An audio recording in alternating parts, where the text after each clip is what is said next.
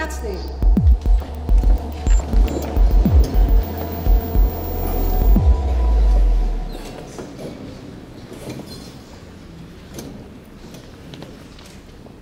Dear esteemed guests, dear Professor Bijker, dear Wiebe, welcome in our beautiful church on a very beautiful day. It was actually a wonderful walk from the mountain, as we call it, to the church.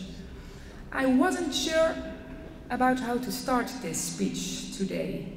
In the outdoor hydrological laboratory of Wiebe's father, who insisted that his son first learn a scientific discipline before he set out to make the world a better place as a journalist. At the Austrian conference, where he first met Trevor Pinch, with whom he would develop the social construction of technology research program.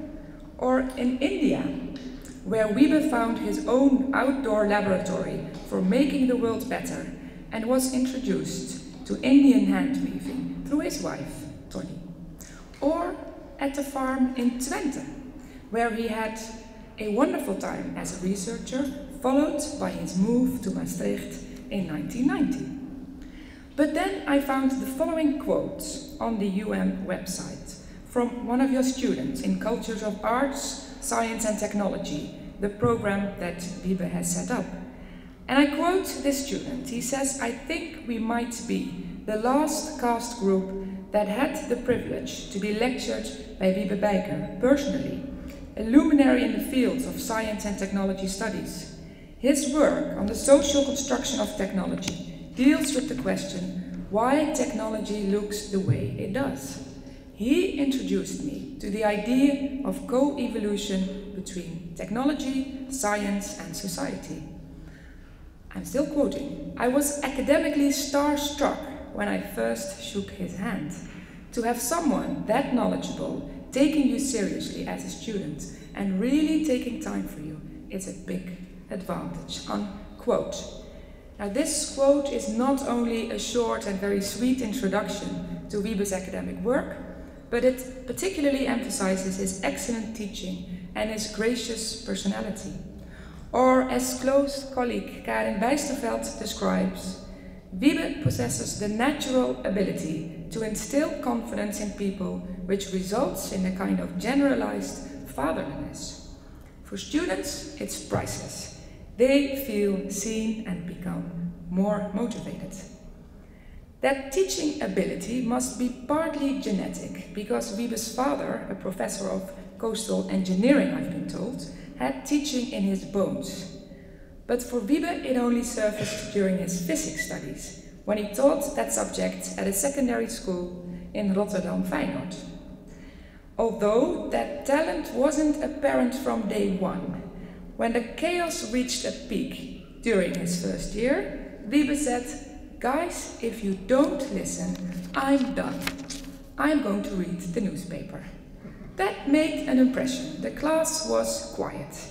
But the next lesson they had the nerve to ask, "Sir, did you bring the paper today?" And with that, the chaos returned. In another location, armed with a lot of experience from the first year, it went well and he seemed to enjoy it. Wiebe has often said that he would have retired as a physics teacher if the school hadn't let him go due to declining student numbers. I think we're all a little bit happy that didn't happen. Wiebe's desire to make the world a better place led him, through a combination of studies in physics and philosophy, to the farm of Professors Boskma and Smit on the University of Twente campus. And because there was some room left at the farm, the man was recruited who he had just met at an Austrian conference and with whom he clicked both substantively and personally, Trevor Pinch. In his words, and I quote, "We were both about the same age, same disposition, and both were tall, thin dudes with untamable hair. Sitting at opposite desks high in the attic, the two started scheming and playing around with how they would transform the study of technology. It didn't seem like work at all. We sat in that attic, putting together the pieces of a jigsaw," Pinch recalls. If you ask Wiebe what puzzle pieces he contributed to in their collaboration, it'll get a bit quiet, and you'll be able to tell that he feels kind of uncomfortable, because his modesty is another distinctive character trait. Fortunately, Trevor knows exactly how to identify that. And I quote, "At the most profound level, Wiebe first saw the need for a social construction of technology approach and what sort of level of case study would be needed to exemplify this new approach. And Wiebe brought to the collaboration his Dutch skills in language, patience, diplomacy, his eye for a wonderful case study, his story of the history of the bicycle.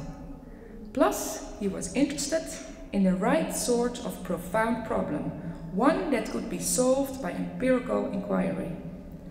Wiebe has the genius for solving difficult administrative problems and making the solution seem as though it was obvious all along. He is rigorous, but knows when to be flexible."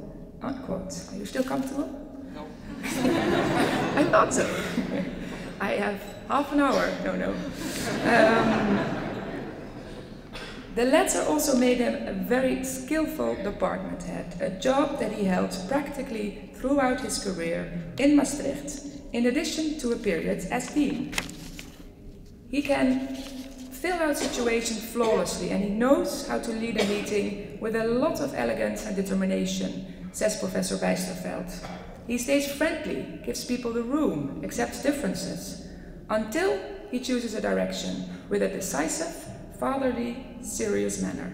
His natural authority and the thoughtful way he phrases things makes him, above all, a true gentleman, according to your dear colleague, Professor Bijsterveld. A gentleman who, during an outing making pottery with colleagues, takes everyone's breath away, because he seems to be able to shape the pottery as if it was something he did every day.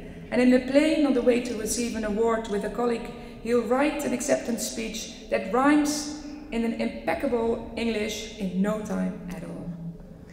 And of course, Wiebe knows what he can do, but he didn't have a need to put himself in the spotlight all the time when it came to his career. He preferred to invest in building bridges and gave the people in his large network every possible opportunity. Interdisciplinarity could even be touted as his middle name. The combination of the social with the intellectual is probably part of the reason for his success. The cross-fertilization between education, research and hands-on work, for example as chairman of the Health Council Committee, which advised our government on nanotechnology in 2006, also proved to be beneficial. Meanwhile, he always served as a good example to his department. Don't worry about the details, just do good work.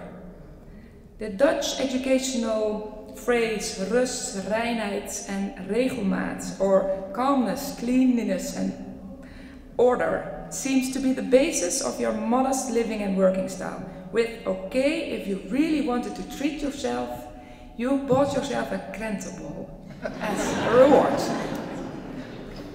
Wiebe, you would never say it out aloud yourself. That's why I'm taking this time. It's the only possibility we have. But you have been very important, and still are, for science, technology and society studies worldwide. You've made the field more visible internationally, and you've also taken the administrative responsibilities very seriously. It is not for nothing that you received the Leonardo da Vinci Medal of the Society for the History of Technology in 2012 for your outstanding contribution to the history of technology through research, teaching, publications and other activities. And 6 years previously, the John Desmond Bernal Prize, awarded jointly by the Society for Social Studies of Science and the Thomson Scientific for your distinguished contribution to the field of science and technology studies. These types of awards for your scientific work, plus the enormous appreciation of your colleagues and students, make you, in my eyes, and I think I speak for more people here today, a modern-day hero. Modern-day heroes don't make the world better by flying off to an emergency in a tight costume with a nice emblem on it and a cape flapping in the wind. though your untamable hair would blend well in that scenario. But modern day heroes make the world a bit better by sharing all their talents with others and being good for everyone and everything around them, from bees and colleagues to grandchildren and students. I think it's therefore safe to say that the ambition with which you once began your professional life, making the world a better place, has definitely been achieved. Together with many others who would undoubtedly add immediately. But today it is all about you. I'm going to finish by extending an enormous thank you on behalf of Maastricht University for all of the good and bridge building work you have done. I wish you a lot of joy and happiness in the time that is in front of you. And fortunately, you're still going to spend some of that time at our university working, amongst others, in our ethics committee, and I'm particularly grateful also for that. Wiebe, I wish you all the best, and it is now time for you to share not your last thoughts, but your thoughts with our audience. Thank you very much.